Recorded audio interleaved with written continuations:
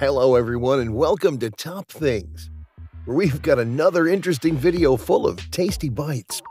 Today we'll go over some of the terrible times that the Walking Dead performers endured, so be prepared for a bit of a letdown when it comes to some of the show's key players who supposedly struggled during filming.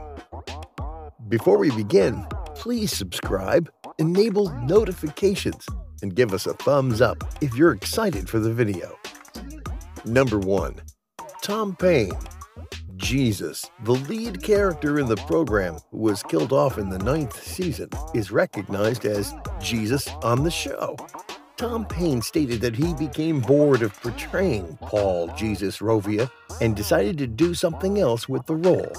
For him, the program's storyline was becoming weak and he desired to have a stunning effect on the show, which resulted in his character being killed off in Season 9 at his own request, despite the fact that his character was still alive and fully involved in the comics.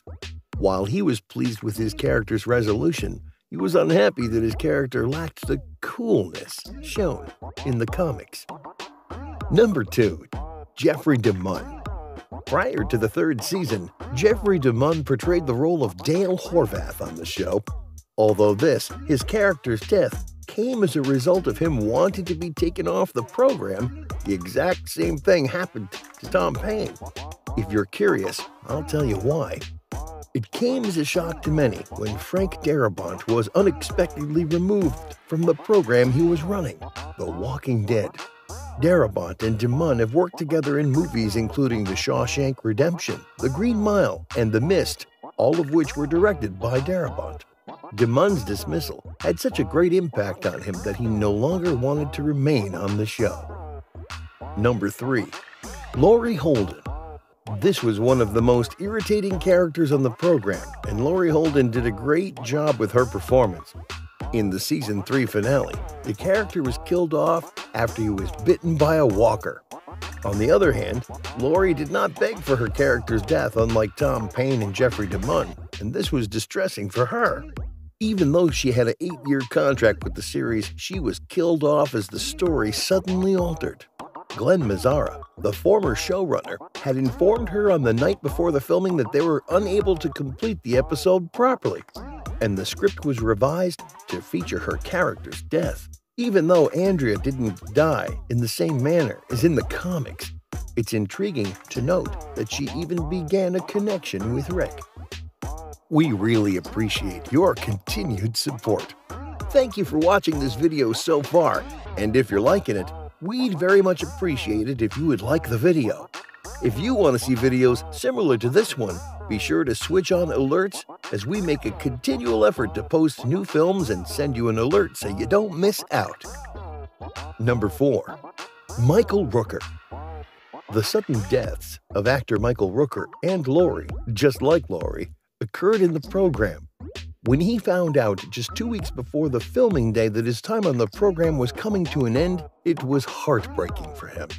While Rooker was happy to discover that he was out of a job, his momentary elation faded quickly when he realized he could no longer act. 5. Josh McDermitt. Although Josh didn't perish in the series, he had difficulties throughout shooting. McDermitt's persona drew criticism for which he was bullied by his fans and threatened with death. While shooting, he had a horrible experience, and the abusive internet comments pushed him to give up on social media. Still, after overcoming the challenges, he was able to find a group of his genuine admirers on the internet who joined together to apologize for the individuals who had treated him poorly. Number 6. Steven Yeun. Many fans were disappointed by the passing of Steven Yeun in the program.